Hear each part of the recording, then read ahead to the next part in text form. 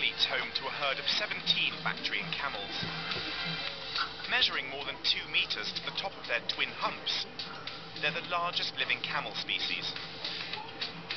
In the winter they grow these fabulous shaggy coats, but when summer comes, they shed. The keepers at the park help this process along, and today, Jean's helping out. So Rosie, should we give the Bactrian camels a hand? I definitely think so. I think they need a hand because sometimes some of that fluff doesn't always want to come off. So I think they'd much appreciate that. So will they mind us kind of pulling at their hair? No, in general they actually appreciate it. They actually quite like it. It's good for them to just get a little bit of contact with us as well.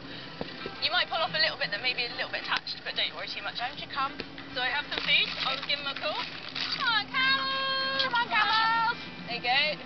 We've got some excitement now. Let's get rid of some of that hair. Come on over.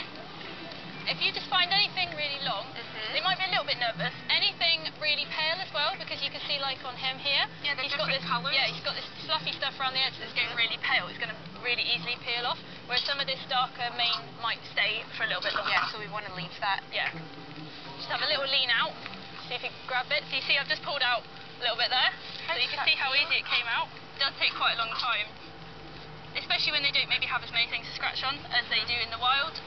Also in the sand, they'd be able to roll and it would pull off a little bit as well. Of course, yeah. So we do like to give them a little bit of a hand.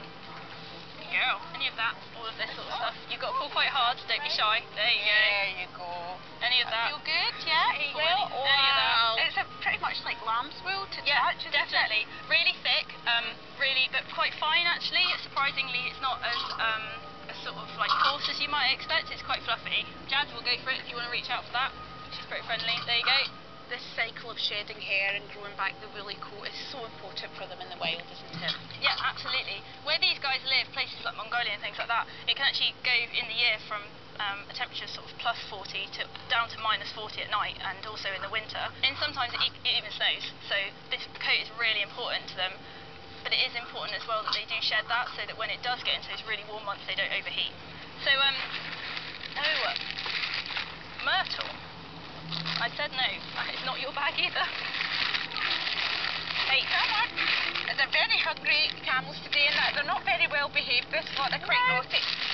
So I'm going to continue with this. We could be here a while because there's quite a lot of coats to get through.